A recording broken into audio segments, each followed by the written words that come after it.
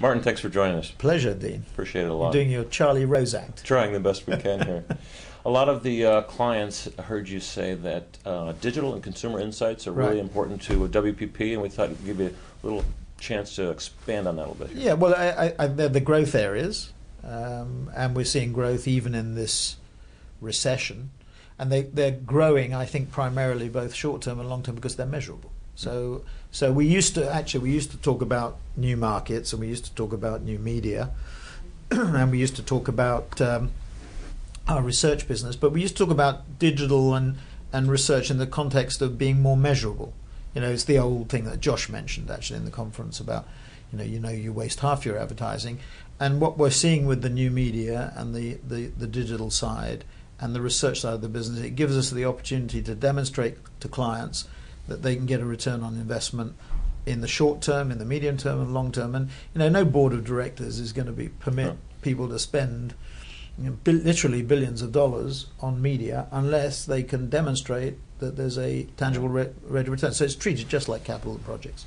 And one of the questions that we didn't get to today was they really wanted to know, what does digital measurement play? I mean, what role do you think that plays over time, and how important does that become? I think it's very important, but I think we meaning I'm classifying myself now as part of the consumer insight community, or the market research community. We tend to sort of cloak what we do with mysterious language, statistical techniques, very long words. It's a bit like derivatives. I mean, I don't think the people in the banks really understood when they looked at the derivative book or whatever it is. Yeah. Warren Buffett says this. It was impossible for any human being to understand what was the risk profile. The same thing in a way applies here, although I don't think it's quite as toxic. It applies here in that you have to be able to explain in words of one syllable on one sheet of paper, not a 50-page document with graphs and diagrams and God knows what it means. And by the way, this applies to insight too. I mean, we can, through new technologies, get a wealth of data, and it's really making that data coherent and logical and understandable, and not just a data dump. So you just don't dump the data on the client, because now information is no longer power. It's what you can do with the information and how you manipulate it, or maybe that's the wrong word, but how you play with it and use it in the most effective way. So I think it's absolutely vital. And of course, the new media give you an opportunity to measure whether it's set-top box data or mobile data or PC data. It gives you an opportunity now. You have a really brilliant opportunity to analyze it in a more effective way.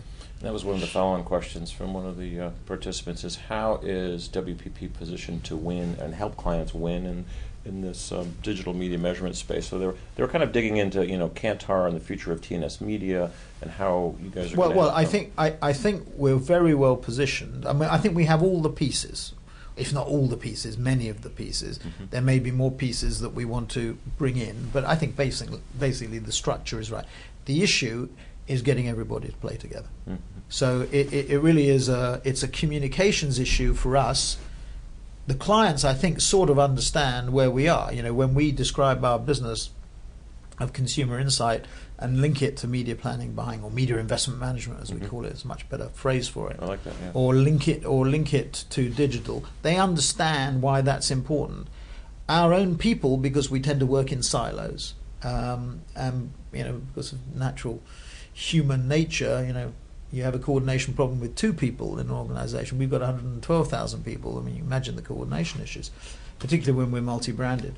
I think what you have to do is to get people to understand the leverage opportunities. And I think with TNS, actually, it's quite interesting. I think quality of the people in TNS is extremely good, very high.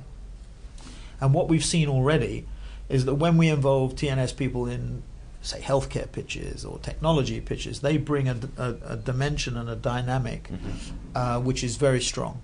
And so I think there's a big opportunity there. But the key issue for us is getting our people to work together, that when they have an issue or they have an opportunity, that they know what the resources are that we've got and how they can be deployed effectively.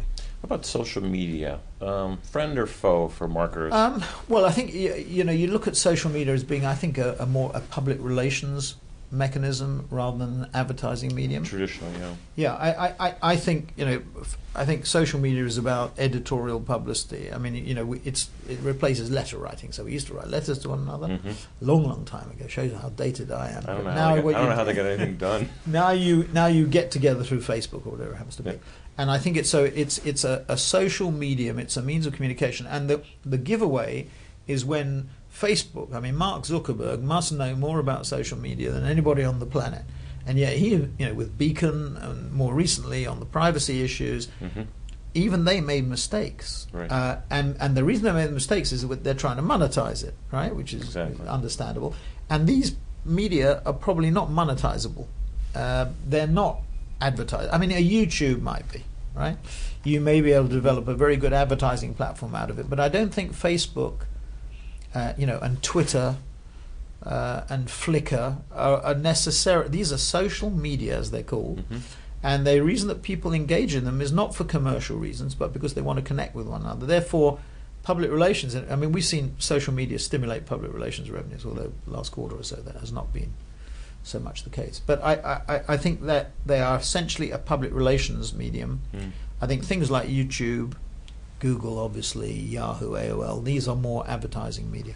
Yeah, it's interesting. Facebook is probably, I think, around 400 million in revenue, and with that, that's what we think it is. But exactly. nobody really knows. That's what they're signaling. But yeah. with that type of having run internet companies with that type of girth, that size of audience, they should have a few zeros after that. That's number. right. Yes. So it is still in search of a business model. And well, Mark of course says, and I don't know where Sheryl Sandberg is now up the ante, but Mark says, all all his people have to do is to earn $1 more than their cost. Exactly.